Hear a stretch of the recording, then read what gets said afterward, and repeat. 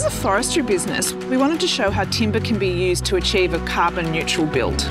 Morning, Wendy. Welcome to the new OneFortyOne headquarters building.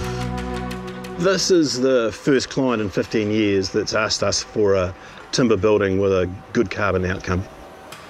The most amazing thing about wood is that it's the best carbon sequestration mechanism we have available on the planet.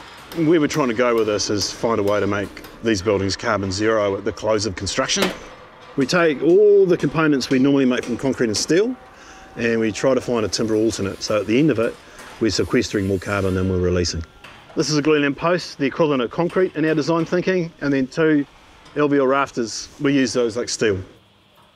We've built carbon neutrality into the building's design from the beginning.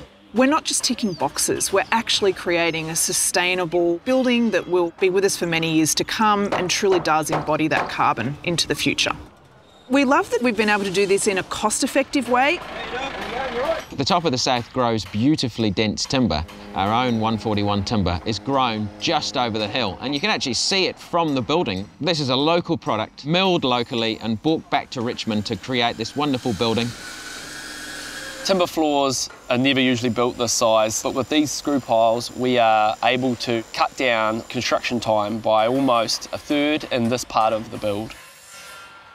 No one hugs a steel beam, whereas we do find people touching our timber columns and timber components, so there's a win in that. This is a better way of building. This is clean, this is green, and this is the way that we should be moving forward in the future.